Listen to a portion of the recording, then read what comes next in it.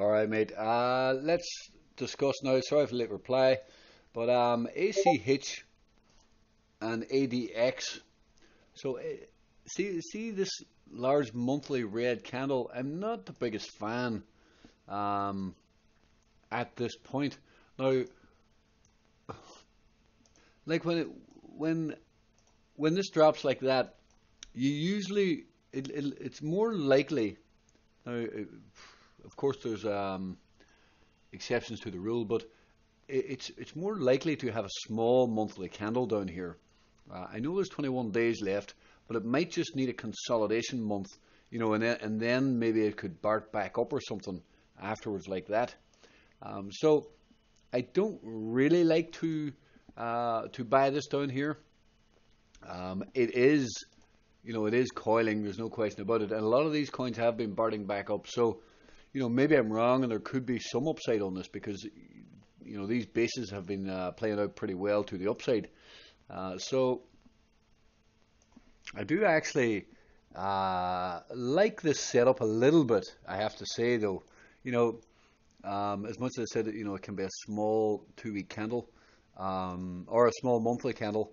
There is the chance here on a new 3-day that this flips green and pops up higher and tests. Well, you can see where resistance is. You see this pivot right up here. Price might want to come back up to test this, or even form a higher low.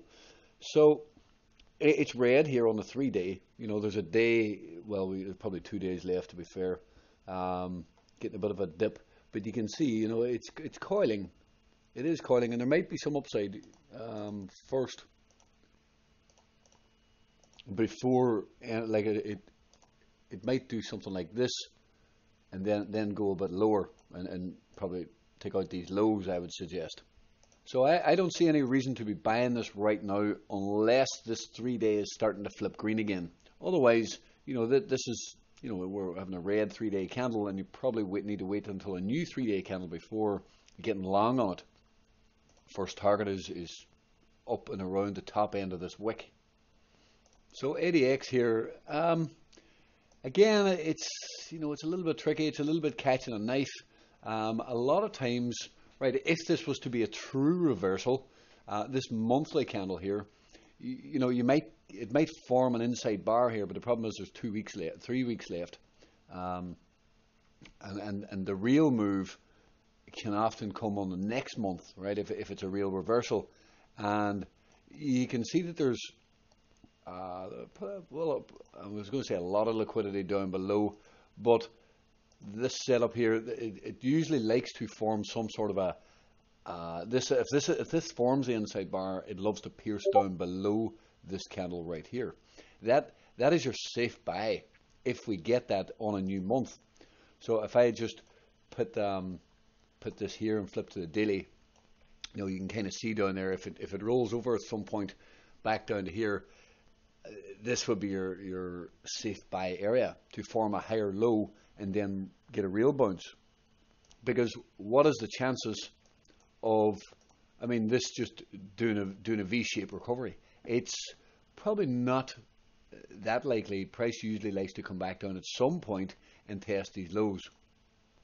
So what it's saying is, well, you need to be careful up here when you're buying. You need to have a strategy. You need to use your stops. You need to, maybe trade. Well, wait again and trade the new 3-day candle, for example. At this point, you can see exactly what is happening here. Price bounced right up into resistance, right up on here.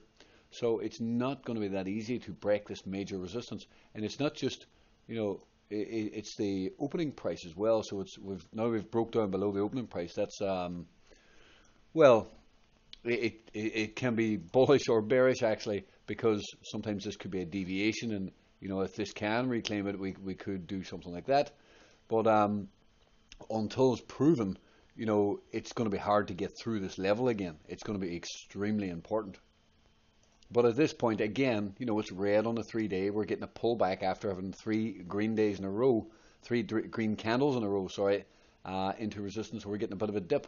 So again, I don't see any reason to be trading this until a new 3-day candle and see if we can get continuation.